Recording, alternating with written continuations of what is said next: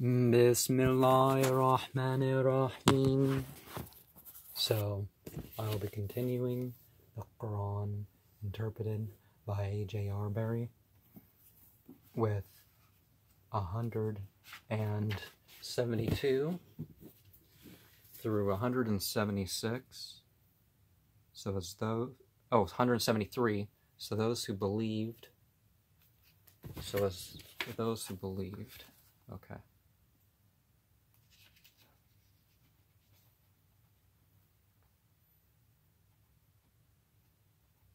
As for the believers who do deeds of righteousness, he will pay them in their full their wages, and he will give them more of his bounty. And as for them who disdain and wax proud, them he will chastise with a painful chastisement, and they shall not find for them apart from God a friend or helper.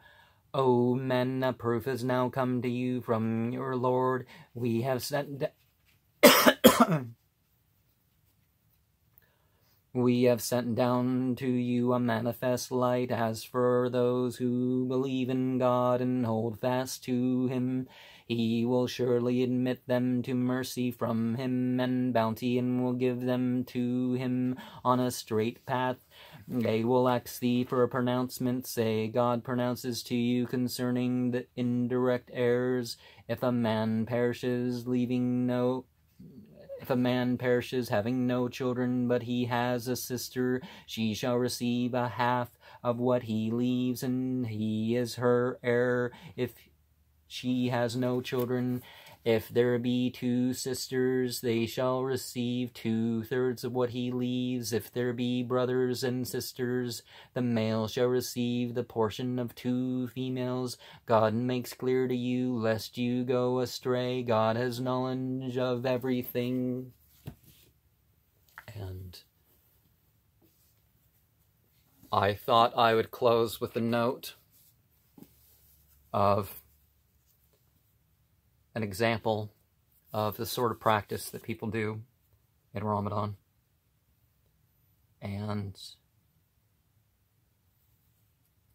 Jeremiah 36,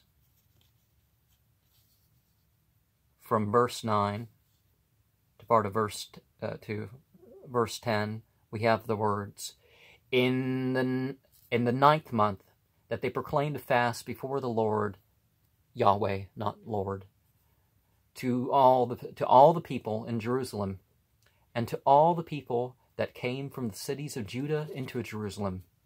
Then read Baruch in the book the words. So that is sort of the thing that's done in Ramadan. That at the house of worship or at home, going over the scripture at night, but fasting all day, every day of the 9th month.